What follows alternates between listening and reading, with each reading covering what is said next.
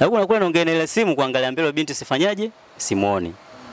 Kasha potea na ile begi. Alipofungua ile begi kota kutoa saa mle ndani ukageuka kutokea nyoka mle ndani kwa nikale begi. Mwisho wa siku ndio kuhamaki mama ilibidi anikazie jicho kweli kweli, kanikazia jicho kuniangalia mara pili mara tatu. Kanyosha tu ifimbo pale mbele. Ile sauti ikafanyaje? Ikakata. Yule mama hakutoka ndani. Amita mama na kuomba uje. Hajatoka. Mama nakuja, yani kama kuna kitu anakifanya yeye leo kama mtu ambaye amepagaa huko ndani sasa anauliza nakuja. Baada ya muda ndo anakuja, vipi? Nimemuona, anambia nimemuona, naomba ukamfunue mgonjwa yule mgonjwa sasa tuanze kazi. Baada kufunua kiuoga aliona nikamgomba ambako kako pale katika kile kitanda. Anambia kwa huyu ndo mgonjwa.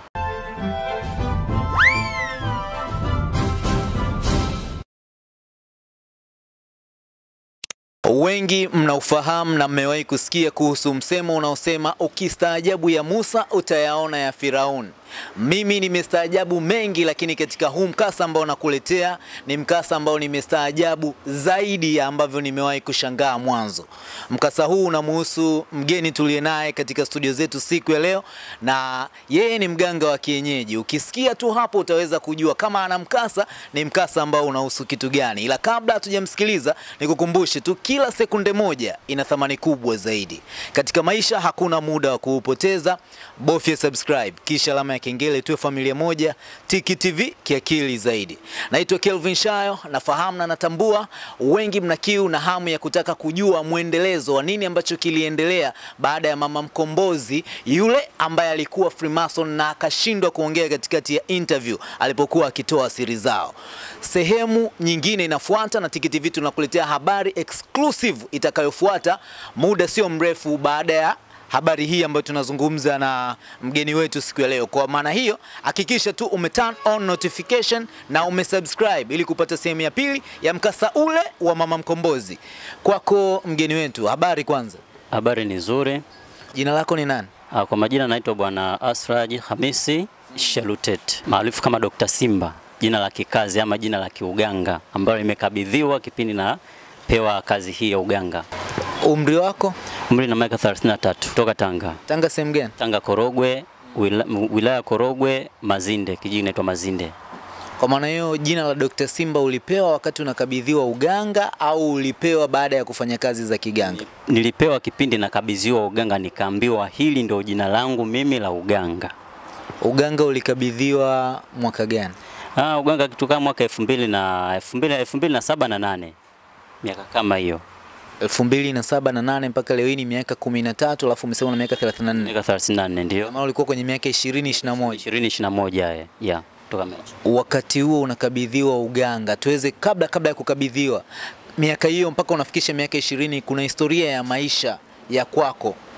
Ilikuwaje kuanzia kuzaliwa na kila kitu kilivyoendelea? Kwa kifupi tusongee mengi sana, ni kwamba baada ya kuzaliwa mimi mamangu mzazi akafariki. Ndani ya muda gani?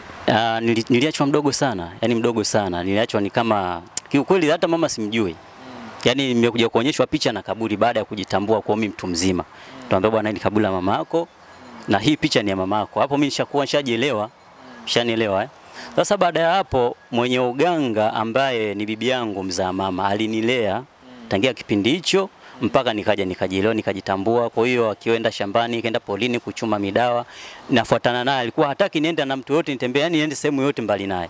Kwa hiyo basi baada ya hapo bibi yule akanilea. Baada ya muda, mwisho wa siku ndio nikaenda na shule. Baada ya masomo kuna kule nikaja nikashikwa na homa moja kali sana. Niliposhikwa na homa, bibi alihangaika sana kwa waganga wenzake. Yeye mwenyewe alihangaika mpaka akashindwa. Ilibidi ende kwa waganga wenzake. Ushanielewa bana? Basi baada ya muda, sehemu ya mwisho akasema, mjukuu wangu mimi hapa nimeshindwa. Kama nimeshindwa, nitaangalia sehemu ya mwisho. Na hapo nikishindwa mimi namwachia Mwenyezi Mungu. Kama ameamua kuchukua mfuate mama yako basi, kwa sababu mimi nimezaliwa peke yangu. Basi tukaenda kwa yule mzee, fika pale akaangalia, baada ya kucheki ramli zake, akagundua kwamba mtu mbona hajarogwa. Na kama hajarogwa, shida ni nini? Tatizo ni nini namsumbua mjukuu wangu? Bibi anamuuliza yule. Sema huyu ni mambo ya mizimu. Wewe mama, wewe bibi si una uganga, una mkoba upo ndani? Sema ndio. Basi vile ndio yale ndio anamfuata. Kwa hiyo natakiwa awe nani? Awe mganga. Kweli Sasa utanisaidiaje? Basi yule bibi ibidi mganga amwambie bibi kwamba mimi nitamsaidia kwa sababu bado ni mwanafunzi anasoma, asome akishamaliza shule. Tutaangalia sasa, utaangalia ufanyaje, umkabidhi au iweje. Basi baada ya muda pale tukaruhusiwa, akanipatia dawa za kutumia nyumbani kuweka sawa wale marohani. Mimi nikarudi nyumbani, tukaendelea. Ndani ya siku 3 huwezi amini, nikawa niko vizuri, nikawa nina nguvu, tena nguvu kubwa sana. Shani leo sababu nilikuwa nasoma kipindi hicho. Baadaye nikamwambia bibi nataka niende shule, lakini nikawa nimeisha, nimepungua. Nikamwambia ulivyokonda hivyo kwa uende shule. Basi ilibidi mimi nifanyaje, niwe mpole. Marafiki wanakuja kuniona, wengine wananiambia nimeasirika, nimekonda, basi ikawa hivyo. Mwisho wa siku hali ikaenda kuwa nzuri, ikawa nzuri, afya yangu inarudi, narejea baada ya muda nikaendelea na masomo. Baada ya kurejea na masomo ilibidi katika utafutaji wa maisha nikatoka kule kijijini nikaenda kijiji kingine kutafuta maisha. Kaenda kutafuta maisha, nikajisahau kwamba nyuma kuna nini? Kuna ahadi ya mila itakuwa mimi nikabidhiwe. Shanielewa Basi baada ya muda kila ninachokifanya natafuta riziki, lakini riziki kwangu mimi haikai. Nikienda kwa mtaalamu, nikipiga hatua moja nitaka ile ya 3 haifiki. Kwa nini haifiki? Lazima nimtafute mtaalamu. Bwana naona mambo yangu sasa, hebu niangalie lakini mbona kuna kitu umekikimbia? Yaani nimetembea kwa waganga kipindi hicho nikiwa nafanya biashara zangu. Kipindi hicho nilikuwa na ofisi kama ya saruni hivi, nilijitoa kwa napiga kazi hizo. Mwisho wa siku nilimpigia biombea mashangu, mimi sielewi. Mambo ni magombea, kama virudi kwanza nyumbani uje tuangalie kwa upande mwingine huko. Wakati huo wapi? Kipindi hicho nipo kijiji kingine ambao ni Tanga mjini sasa. Nimeenda kutafuta maisha, kujitafutia. Basi baada ya muda ilibidi mimi nifanyaje sasa? Mimi mwenyewe pale nikaenda, kuna mdada mmoja waga ni mfanya biashara, anauza samaki Tanga mjini. Nikamwambia ndugu yangu, mimi biashara kwangu inakuwa ni ngumu, ofisi yangu inakuwa ni ngumu. Kwa hiyo sielewi nitafanyaje. Na palipo kwenye ofisi nadaiwa kodi. Akamwambia isije kwa kuna watu wanakuchezea kwenye ofisi. Hebu kuna jamaa mmoja twende nikupeleke. Yule jamaa afanyaje? Ajaribu kuchunguza. Basi ibidi mimi niende, sikuambishi. Jamaa akachunguza, akaona vile. Akamwambia wewe una hivi. Ambavyo ni mikoba. Kuna mkoba wa bibi yako. Wewe unaonekana kama unapiga chenga, unaukataa. Sasa itakiwa la ahadi ikatimie, ndio maisha yako yafanyaje? Yaende kuwa mazuri. Basi ibidi pale nikafanyaje? Nikampigia bibi pale. Bibi bwana, nikatoka na maisha sielewi. Nimeenda sehemu nimeambiwa 1 2 3. Akasema kama ni hivyo basi wewe jipange uje. Ndio nikajipanga, nikarejea nyumbani. Bibi akaniweka chini. Baada ya muda pale wakanitengeneza pale wanavyojua wao. Baada ya kunitengeneza mwisho wa siku basi iketishwa ngoma ya pamoja. Ndio nikakabidhiwa sasa uganga ambao ndio mkoba sasa. Nimerithishwa. Umeona, baada ya muda hapa nikaanza kufanya kazi hapa na pale, basi wale wafalme ndo wanazidi kuniletea kunikuza sasa wenyewe. Sababu nimekabidhiwa, mimi sijaenda kwa mganga kwamba sisi naomba dawa hii ya hivi, wao wenyewe. Nafanya nikilana naoteshwa. Kachukua mti fulani, kuchukua mti fulani na kuja na tengeneza. Nifanye hivi, yani hivyo ndo nimekuwa hivyo. Lakini bila kusahau kuna babu yangu, kuna vitu alinikabidhi ndio vinavyonipa jeuri mpaka sasa, hata nikiitwa sehemu na kumbana matatizo mengi sana, mikasa mingi sana. Lakini vile vitu vinanisaidia. Vinanisaidia sana. Ndio hata juzi ndio tukakutana kama hivi, nikawatafuta kwamba ni mkasa ule unitokea hapo maeneo wapi, Kongoe hapo Mbagala. Kwa mkasa baada ya kunitokea hapo, basi nikasema mimi niwatafute. Kabla tujaingia kwenye huu mkasa sasa, kwa maana hiyo baada ya kukabidhiwa, kwanza bibi yako yupo? Bibi yupo. Bado ni mganga? Bado ni mganga. Kumbe mikoba yani kama anatoa tu kifungu fulani anakupa na bado anaendelea. Okay, yani ile inakuwa hivi. Kama bado hajakufa, ile inapewa ni kama inazalishwa. Unapewa kama mwanawe, lakini akishafariki na maana ule wote ndo na ubeba mimi. Kwa maana hiyo bado kuna vitu ambavyo yeye kakuzidi. Kuna vitu kanizidi, sio bado kanizidi kwa sababu yeye ni mkubwa. Ndio kama hivyo. Yeye anaitwa nani? Anaitwa Fatuma, Bi Fatuma. Sasa Dr. Simba ilikujaje? Dr. Simba baada ya kukabidhiwa, sababu pale kila mganga anapokuwa mpya ni kama mtoto anapozaliwa.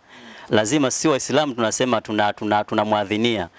Unampigia adhana mtoto pale unampa nini? Sasa kuadhiniwa kwangu ni kule kupigiwa zile ngoma, ile asubuhi ndio nimekabidhiwa mkoba huu hapa. Kuanzia leo wewe ni Dr. fulani. Kwa maana hiyo tupe hiyo process ya wakati umekabidhiwa ilikuwaje? Sasa ndo unapewa wanaita kusimikwa. Kusimika wanaita kusimika. Wakati unasimikwa sasa wewe ndo daktari fulani ulikabidhiwa ikawaje pale ukapokea mpaka ukajiona kweli sasa mimi okay. Baada ya kukabidhiwa yani zile process za kukabidhiwa zile. Yani process ilikuwa hivi, baada ya kutoka kule kijijini kule. Yani kule mjini kufanya kazi biashara zangu. Ibidi mimi nirudi kijijini. Baada ya kufika pale kuna dawa ambayo mwenyewe alikuwa ananiogesha bibi. Kila siku ananiogesha dawa zile, ananishughulikia ni ili kuweka sawa wale, kwa sababu tayari ameshajua kwamba kumbe huyu mtu mjukuu wangu alikuwa na kitu fulani. Ngoja mimi nifanyaje? Ngoja nimtengeneze sasa. Ndio akaniweka chini kwa sababu mwenyewe nimekubali, mwanzo alikuwa anakataa, kanitengeneza baada ya muda tukasimika ngoma kuanzia usiku mpaka saa 6 asubuhi. Ndio shughuli ikawa ni sherehe kubwa. Baada ya muda pale sijawahi kupandisha mimi marohani maisha yangu yote, lakini siku hiyo hata sijajua sijaelewi nimepandisha vipi. Nashangaa nimeshapandisha mimi napandisha na yani sielewi yani. Mwisho wa siku kuna kitu ikawa nimefichiwa, kimefichwa baada ya kukabidhiwa uganga. Kuna kitu unafichiwa ambacho ukishakiona hicho kitu basi unakuwa ni mganga kamili. Basi kile kitu kikafichwa, lakini sijaambiwa kwamba kuna kitu kimefanyaje, kimefichwa. Majamaa walivyopanda, marohani walivyopanda ilibidi sasa kutoka pale kuna dawa nikaichukua katika ungo. Sababu kuna vitu vingi vinawekwa pale, alafu baadaye unaambiwa unatakiwa uchague, yani unaangalia unaokota tunguli yako na sababu vinachanganywa vitu vingi pale. Vile vibuyu tunaita tunguri zinakuwa ni nyingi katika ungo. Kwa hiyo pale unaambiwa uchague tunguli yako ni ipi. Kwani ila hawakuambia wanavyoweka pale inapanda ibidi sasa wewe uokote ile tunguli yako ni ipi. Alafu ukishaokota ibidi ile ikuongoze mpaka kwenye kile kitu kilichofichwa. Basi ibidi kupanda pale nilivyopandishwa. Ibidi wakapanda nikaokota kile kitu. Baada ya muda mimi nikafanyaje? Nikamsha moja kwa moja mpaka polini. Ile sehemu ilikuwa ni sehemu anapendaga sana kuchota kwa kina mama maji. Kuna kama likorongo fulani kisimani. Kwa pembeni kuna kitu wamekificha hivi. Baada ya kwenda pale nikatafuta naita kuzuza. Nikatafuta kile kitu nikafanyaje? Nikakiona, nikarudi nje nimeshika mkono huko na kibui changu. Ilikuwa kitu gani? Hiyo ilikuwa rupia. Ilikuwa rupia. Simba wawili. Kwa maana hiyo kumbe rupia ilikuwa ya Simba ndio maana yake ukaitwa Dr. Simba. Ndio ilikuwa Simba amenyosha mkono hivi. Kwa ndo nikapewa ile nikakabidhiwa kwamba huyu ndio Dr. Simba. Ile rupia ndo mpaka sasa ndo maana najivunia mpaka sasa hivi tangia nimekabidhiwa uganga bibi yangu nikabidhiwa vitu kupewa hivyo vitu. Walikuwepo waganga ni wengi sana sababu wanaalikwa kutoka sehemu mbalimbali wanakuja pale. Basi ikawa hivyo nikarudi pale baada ya kurejea pale nikakabidhiwa vitu vingine pale mpaka asubuhi sadaka ikaliwa pale pamekucha asubuhi nikakabidhiwa asubuhi na jina langu. Ilikuwa sadaka gani? Sadaka ni chakula. Sababu lazima kunakuwa na kuku, kunakuwa na mbuzi na vyakula vingine vinakuwepo pale kwa ajili ya sadaka ya watu. Ulisema ulitakiwa kuchagua tunguli yako. Tunguli yako ilikuwa ni ipi na ilitoka wapi ndio uje kuichagua? Hiyo tunguli ndio ambayo imezalishwa. Kwa bibi sasa kaizalisha. Imezalishwa ambayo ni kama mtoto wake. Kama ungekosea? Kama ningekosea ingekuwa mimi sijapandishwa ukweli. Kwa sababu ukiokota kitu kingine maana mimi sio mganga ukweli. Mimi naambiwa bado. Inabidi ngoma tena irudiwe kwa siku nyingine sio kwa siku ile ile. Na wewe narudiwa kwa siku nyinginewe tena. Fimbo ulioshika ina maana? Fimbo ina maana kubwa sana. Tena kubwa. Tena kubwa. Tutakuja kujua. Okay. Twende kwenye mkasa wetu sasa. Sawa. Wakati unatoka Tanga safari yako kabla ya tunaomba kujua kama siku 2 au 3 kabla ya safari ya kutoka Tanga kuja Dar es Salaam ilikuwaje? Bwana sitoisahau katika maisha. Siku 2-3 kabla ya hiyo safari. Yaani kweli sitoisahau ingawa kuna mambo ambayo alishanitokea lakini hili ninasema ni kubwa kuliko rafiki yangu. Tena kubwa. Kwa sababu mimi kazi zangu waga nasafiri sehemu mbalimbali Tanzania, nje ya Tanzania, Mombasa, yani kule nacheza kama nyumbani kule sasa. Basi mimi nilipigiwa simu nikaambiwa kuna mgonjwa Dar es Salaam. Sehemu gani? Nikaambiwa Kongoe. Ni mwanamama. Niambia namba yangu kakupa nani? Sasa baadaye nikauliza akaambia namba kuna rafiki yangu kanipa. Sikutaka kuhoji sana kwa sababu sisi waganga hatuhoji sana. Sijui kwa wengine. Mimi waga mtu akinipigia simu napokea naongea na nani kwa sehemu gani? Basi na msikiza shida yake tatizo lake na litatua. Kama kuwezekana kufika ofisini nafika, maisha yanaendelea. Mimi nikapigiwa simu bwana kuna mgonjwa huko Mbagala huko nahitaji uje daktari fulani. Kanitaja kabisa jina langu. Mwambia ina shida. Kwa hiyo kaambia kwa hiyo itakiwa kwanza uchunguze. Mimi nikachunguza lakini baadaye nikaingiwa mimi na mashaka fulani hivi. Huyu mtu kweli? Okay, nikamwambia sawa. Mimi nitakuja lakini nina masharti yangu mawili na masharti mawili au moja. Anambia masharti yako masharti gani dokta? Kutoka hapa lazima kwanza unitumie nauli ya kuja huko na ya kunirudisha huko. Siwezi kutumia nauli yangu mfukoni, alafu sijui nitakutana na nini huko. Alafu sijindenza nikatoa nauli yangu kafika huko alafu nisifanye kazi, nitarudije nyumbani? Kitu ambacho hakiwezekani kwangu. Kwa hiyo ndio kama hivyo. Gharama yako ya kazi, mbona gharama ya kazi nitakutajia kipindi nitakapofika huko nitakapoona hiyo kazi. Lakini kuna kitu nimeshakiona, lakini nitakuja huko huko. Sikutaka kumwambia pale, nitakuja huko huko. Basi akatuma ile pesa ndani ya siku 2 mbele. Mimi nikalala, nikaoteshwa jambo lote ambalo litanitokea. Kwa sababu huaga mimi nikienda lazima kwanza niombe mizimu. Kwanza nitamuomba kwanza Mwenyezi Mungu ambaye kanipa hii kazi pia vile vile. Ushanielewa? Baada ya siku ilibidi niombe na mizimu, mimi nikalala ndani ya siku 2 hizo. Basi nikaanza safari. Kaambia mimi napanda gari nakuja. Nishukie wapi? Ambia panda gari uje ushukie Mbezi. Basi ilibidi nitoke kule mpaka Mbezi. Nikafika Mbezi, ilibidi nipige simu kwambia bwana mama mimi nishafika niko Mbezi hapa. Wanaita Mbezi sijui ya Kimara sijui. Basi ikawa hivyo. Kaambia basi ngoja namuagiza mtu aje kukupokea. Basi ilibidi mimi nisubiri kama dakika 10-15. Namuona binti mdogo si mtu mzima sana. Yaani binti kama miaka 10 hivi, 13, 14. Miaka hiyo usikosei. Kaambia nimetumwa na mama aje nikupokee. Natumwa aje nipokee. Lakini mbona hujanipigia simu? Halafu hujaniuliza nimesimama sehemu gani au nimevaa nguo gani? Hii imekuaje? Lakini akaambia wewe twende tu, mama akaniambia nije nikufuate. Basi ibidi nimpe ile begi, tukaendelea na safari. Huku tunaenda na safari, mwisho wa siku nikampigia yule mama simu. Lakini kumpigia mama simu nikamuuliza bwana kuna binti umemtuma? Akaambia sijamtuma binti. Lakini nakuwa naongea na ile simu kuangalia mbele binti sifanyaje? Simuoni. Kasha potea na ile begi. Sijui alikoelekea kwa sababu kule kuna watu wengi sana pale Mbezi. Yaani kuna changanyikeni sana ya watu. Kaambia basi kama ishatoka hivyo wewe njoo mpaka wapi? Mpaka huko unani Mbagala, njoo ushafika Mbagala, panda gari za Kongoe, utafika mpaka utushafika panda gari za Kongoe nipigie simu, nitakuelekeza mahali ushuke. Basi ilibidi mimi niendelee na safari yangu mpaka, lakini nilikuwa moyoni na wasiwasi sana. Hii kuna issue gani, kuna mchezo gani uliofanyika hapa? Ilibidi niende mpaka kwa yule mama, kufika kule nikashuka kituo nilichoelekezwa. Baada ya muda basi nikapokelewa, nikaingia nikakaribishwa ndani. Kwanza nikapewa pole kwa safari na vile vile pole na mambo ambayo nikuta imekuaje, ndo ananiuliza yule mama. Ilibidi mimi nimuelezee kama alivyokuelezea hapo. Basi tukatulia, lakini mmoja kwa mmoja nishajua kwamba mbona kama kuna mchezo. Ilikuwa mida kama ya jioni hivi. Mbona kama kuna mchezo umefanyika? Kwa hiyo nikakaa, baada ya muda nikaenda kuonyeshwa mgonjwa. Bwana kuna mgonjwa kwa sasa utafanyaje kazi wakati ndio hivyo begi lako limepotea. Sijakaa sana muona yule binti anatokea pale nyumbani. Yule ambaye alipotea kule. Alipotea na begi langu namuona anatokea, lakini begi kumbe tayari kashafanyaje? Kashatangulia nalo ndani.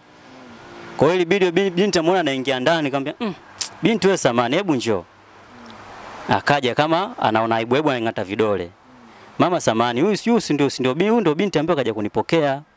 Ndio huyu Huyu mbona mimi mwanangu?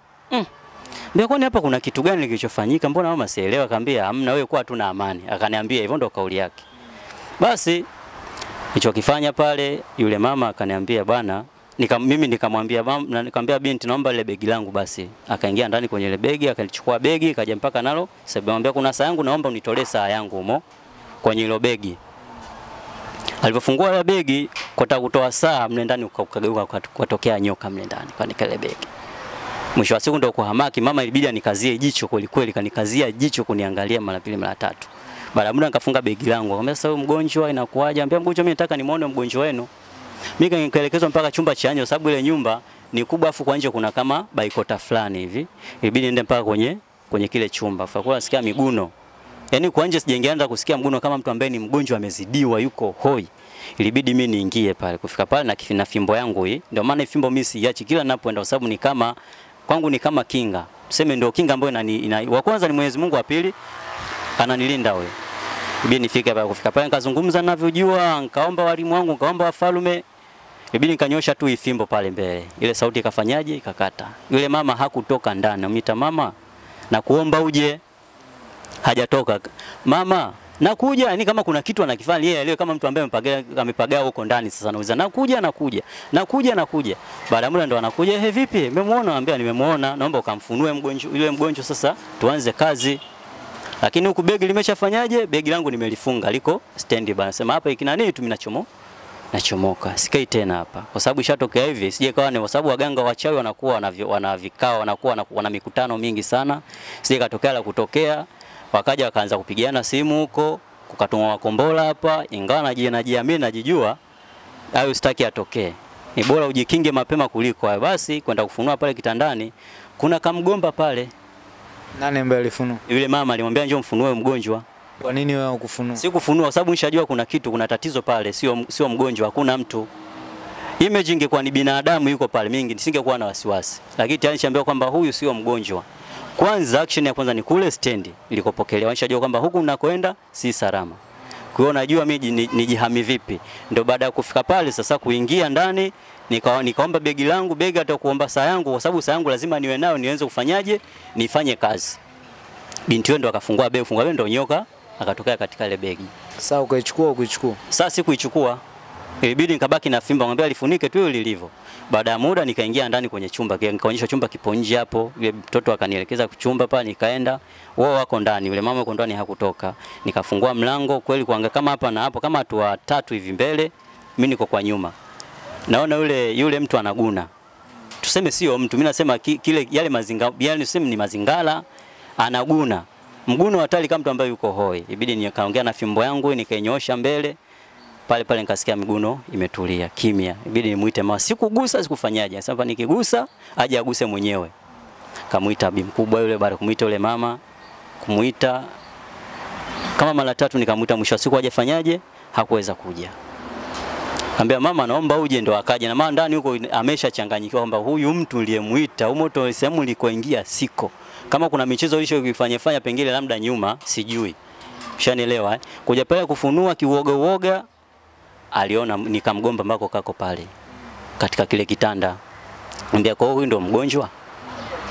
Huyu ndio mgonjwa. Ambia kwa hiyo ndio hivyo mwanangu, nisamee. Anatetemeka, mama anatetemeka hatari. Ambia basi hakuna shaka, mtu mzima kama miaka 40 kama miaka 45 46 hivi. Alafu ni mtu ambaye ana maisha yule mama. Mpaka anajiuliza mbona ana maisha mazuri watu wachaocheni, watu ambao wamechoka mbaya. Ni mama ambaye ana maisha mazuri, ambaye usema ni tajiri, ana maisha. Yaani uko vizuri. Nikasema kweli mchezo kama au kweli vitu amevipata wapi mtu kama huyu? Basi ilibidi mimi nikamwambia mama hapa hakuna kazi yote naendelea nayo. Kwa sababu nauli imeshanipa, sitaji hata hela yako yote ile. Mimi naondoka, ibidi nifanyaje? Niondoka. Lakini begi langu nikamwambia ile begi langu mimi siwezi kulibeba hilo begi. Najua kitu gani nilichoniwekea katika begi langu. Ilibidi mimi niondoke, nikampigia ndugu yangu simu ambaye anakaa Tegeta ambako ndo mmekuja huku. Bwana mimi kuna tatizo limenitokea, nimekuja kufanya kazi huko maeneo ya Kongoe. Lakini kuna jambo limetokea ni zito sana. Kwa hiyo naomba nije. Ilibidi aniite. Akamwambia basi panda gari uje mjomba. Nikaja mpaka nyumbani kwake. Baada ya kufikia nyumbani hapo, basi nikamwelezea aliyotokea kama alivyokuelezea wewe. Mwisho wa siku mimi nikamwambia sasa begi liko wapi? Anambia begi langu mimi litanifuata, litakuja. Begi mimi alipotea kwa sababu mle ndani kuna hiyo saa na kuna rupia mle ndani. Ushanielewa? Basi mwisho wa siku fimbo yangu hii ibidi niiweke chini ya kitanda. Waga ninapolala kwenye kitanda afu niweka fimbo yangu naisimamisha pale kwenye kichwa. Nazungumza nao, lakini baada ya muda nikatulia. Mwisho wa siku asubuhi kumekucha, begi langu likafanyaje? Likanifuata. Kwa watajua wenyewe huko imekuaje, kuna aliyezimia, kuna aliyefanyaje, wao ndo watajua huko.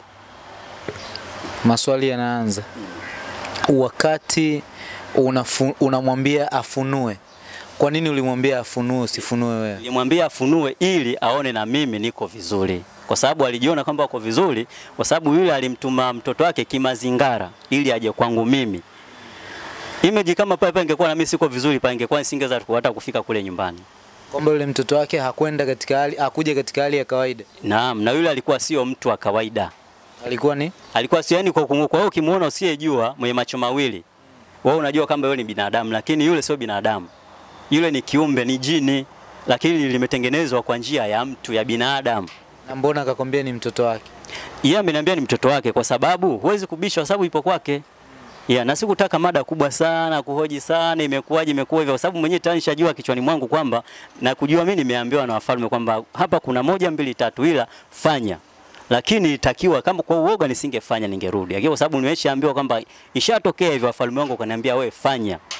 Kwamba hakuna kitakacho nizuru. Moja, kuna nguvu ambayo ipo ndani yangu. Ulisema ulioteshwa ndoto. Ndoto ambayo ulioteshwa ilikuwa inakuelezea mwanzo mwisho au ilikuwa inakuelezea matukio? Inaelezea mwanzo mwisho wa safari. Kwanza niliota kutatokea ajali njiani. Alafu ile gari gari litapinduka, lakini watu watapata majeraha, mimi sifanyaje? Mimi sina tatizo lolote. Kwamba ndio ndoto ambayo nimeota.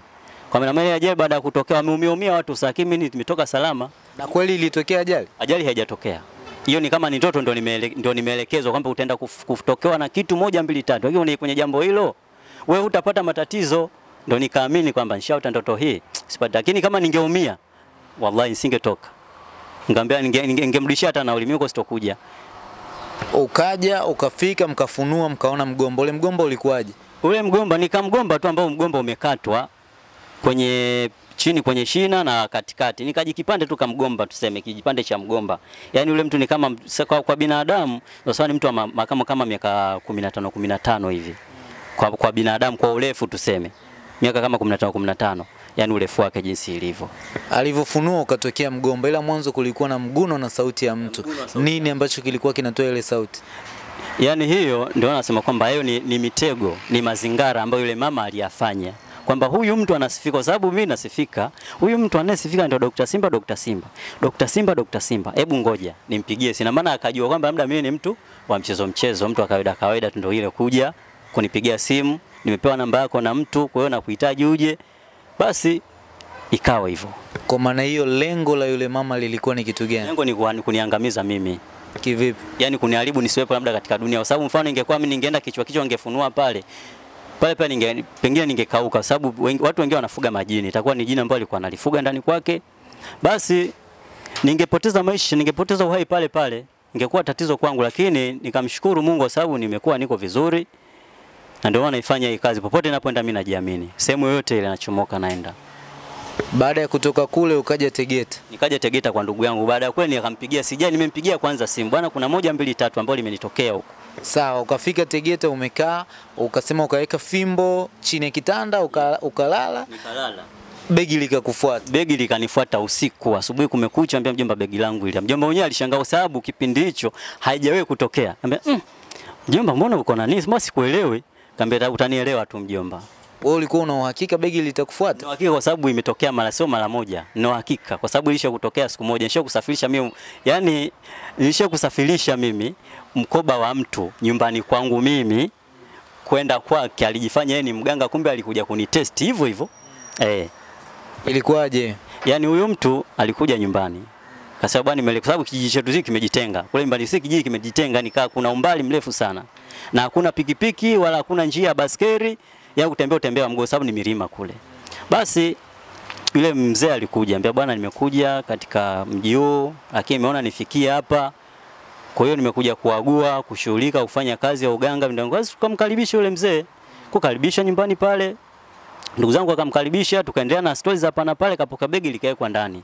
Mwisho wa siku huko na bwana mimi nimekuja, lakini mbona mzee kama nyumba kama haiko vizuri, kuko hivi na hivi, na nikamwambia, wewe aliyekuambia hii nyumba haiko vizuri ni nani? Wewe umekuja hapo, umekuja kuagua kwenye kijiji. Mbona unasema kwenye nyumba hakupo vizuri? Nani aliyekuambia? Nimeona sio, niambia sasa hapo tunakoseana heshima. Tunakoseana heshima. Hicho kitu hicho kiona mundani wewe ni kipi? Basi ilibidi pale mwisho wa siku, bwana mzee, nilichokuwa ninachokuomba wewe ni kwamba urudi tu nyumbani kwa usalama, kwa heshima uliokuja nayo, uliokupokea nayo. Nilikuwa naomba tu urudi nyumbani. Sasa begi langu, ambia mbona begi lako ujija na begi, mbona sijakuona umeshika begi mkononi?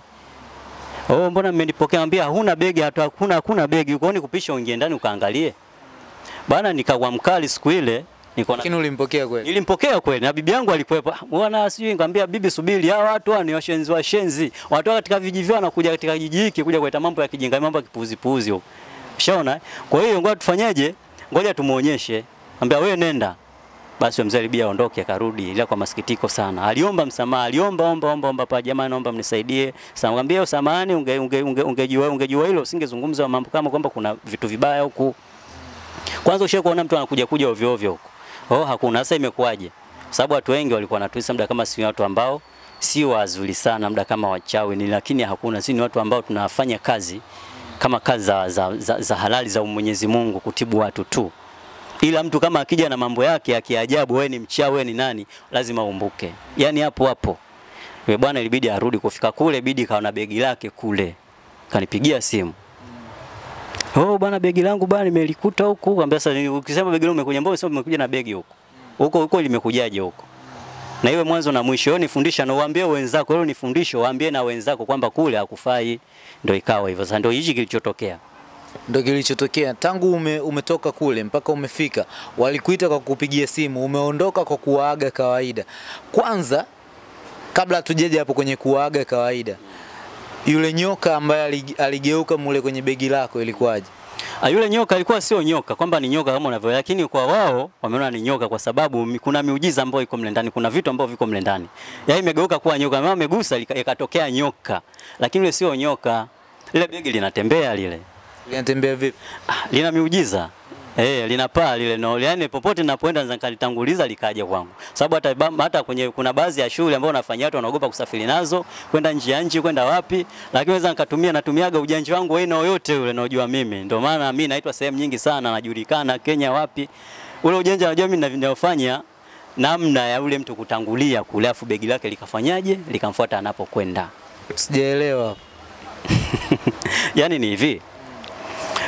Mimi ninavyofanya, kama begi langu jinsi lilivyonifuata kwangu, uwezo upo wa kumtengenezea mtu na nishawatengenezea wengi. Mfano mtu wanasafirisha kazi, kuna biashara watu wengi wanazozifanya za kusafirisha, wanaogopa labda serikali, labda kitu gani, labda nini, labda kukamatwa, si kufanyaje.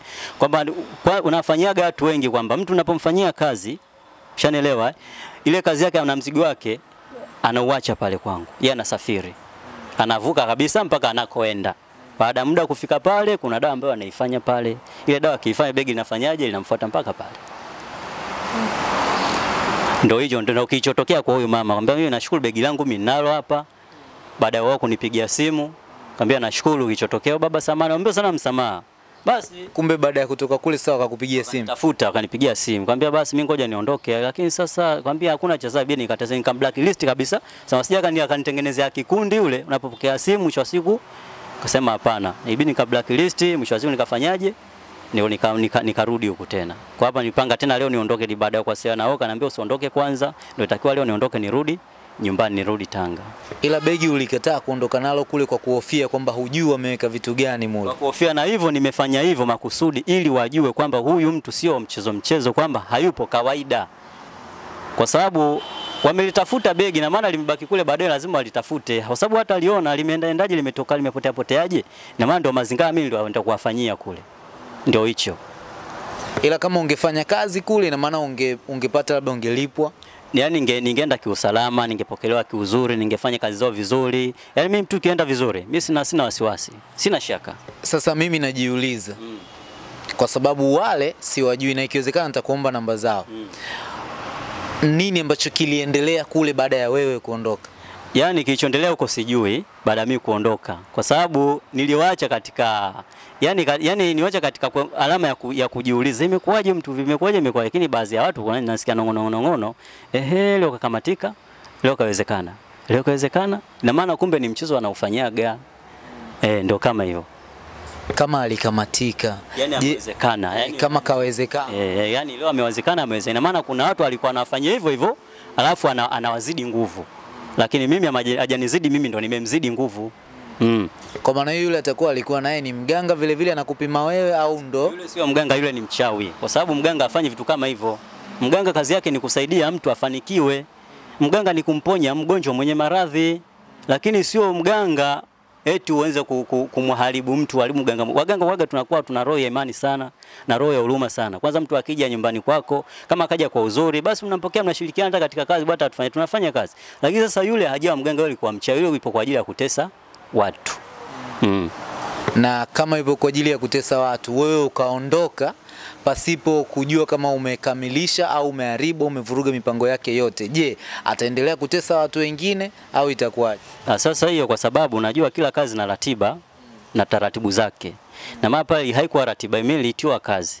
Kwa hiyo sikutaka kujiingiza majukumu yasiyonihusu, kwa sababu ukisema kwamba atateketeza wengine, mimi hainihusu kwa sababu yeye aliniita yeye nifanye kazi. Ile ingekuwa ni watu wengine mimi wangenitafuta, bwana kuna hapa kijiji hatukielewi, katika kuna nyumba fulani tunataka uje ufanye 1 2 3, ningefanya. Lakini nifanye kile mimi kinachonihusu. Hata serikali hata vibali vinaruhusu, hata kibali changu ndio kinaruhusu. Usiende sehemu ambayo hujaitwa wala haikuhusu.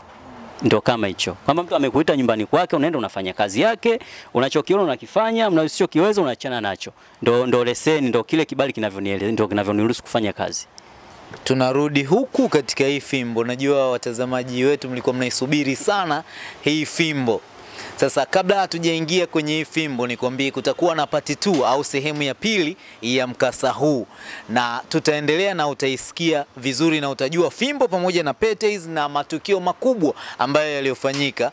Mimi mwenyewe na maswali mengi, ila nikukumbushe tu bofya subscribe kisha alama ya kengele, tu familia moja Tiki TV, kiakili zaidi. Sehemu ya pili inafuata.